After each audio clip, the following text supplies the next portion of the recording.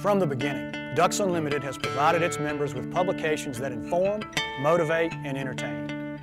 What started as a quarterly newsletter culminated in 1963 with the launch of Ducks Unlimited magazine. Today, it's one of America's leading sources of information on waterfowl, wetlands conservation, and waterfowl hunting. But through the decades, the focus has always remained the same: producing a magazine that our members will value and enjoy reading. This is the story of what it takes to produce an issue of DU magazine. From concept to doorstep. As is true with almost everything DU does, teamwork is key. 3 teams contribute directly to production of the magazine: the editorial, creative services, and advertising staffs. But many others are involved along the way, including membership, information technology, DU's executive team, and a pool of talented freelance photographers and writers. Another vital resource is our reader survey, which provides the magazine staff with valuable member feedback on every issue we publish. Since 1992, the editors have used the reader survey results to help guide editorial planning. Every issue begins the same way: blank pages that must be filled with revenue-generating ads or interesting editorial content, so long-range planning is essential. We use an editorial planning grid to create each issue. Editors use this spreadsheet to ensure a balanced mix of content in each issue and throughout the year. Every spring, the magazine staff has a planning meeting to create the following year's editorial schedule. Editors bring long lists of ideas, but only the best ideas make their way into the magazine. Once our executive team approves our editorial plan, we make assignments to our writers and photographers. The writing process always begins with thorough research. Most stories are built around extensive telephone interviews, but some require travel. After the story has been written, it is edited, given a title, and routed to the executive team and other staff members for review. This provides an opportunity for comments and revisions. Meanwhile, the photo editor gathers digital photographs we might use to illustrate each of the stories in the issue. The best choices are passed along to the art director. The art director designs the magazine, sizing and arranging photos, stylizing headlines, and flowing in the text to create a layout that conveys the overall tone and theme of the story, while providing the reader a visual setting. While the editors and designers are working on the issue's editorial content, the advertising team focuses on finalizing ad sales.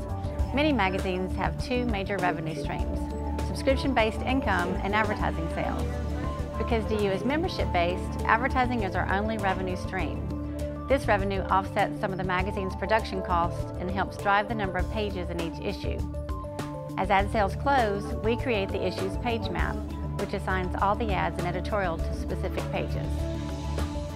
Once a story is designed, the editors proofread each page 4 times. The CEO takes a final look at the issue before the page files are transferred electronically to our printer, Fry Communications in Mechanicsburg, Pennsylvania.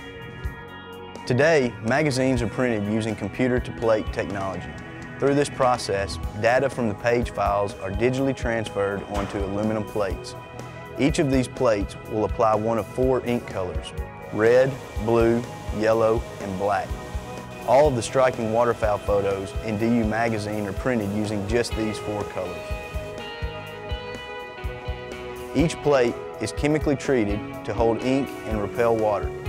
During printing, the plate is lubricated and inked, and the inked image is transferred onto a long rubber roller.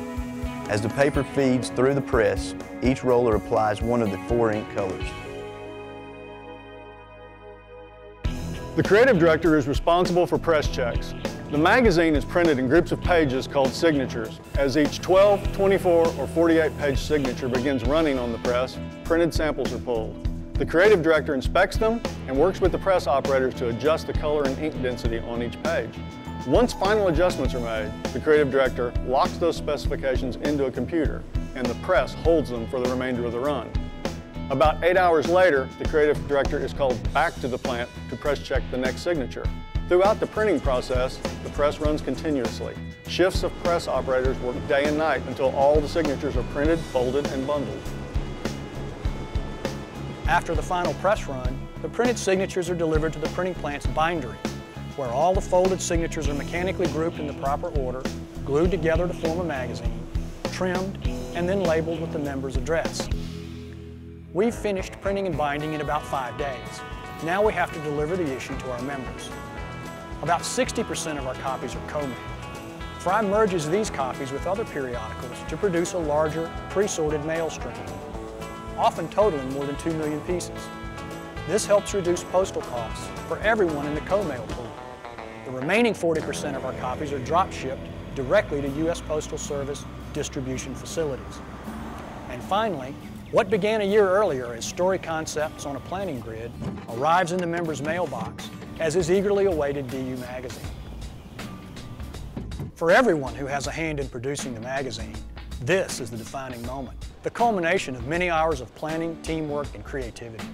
If we've done our jobs well, members will enjoy reading about DU's conservation work, learning more about waterfowl, and maybe even picking up a hunting tip to try next season.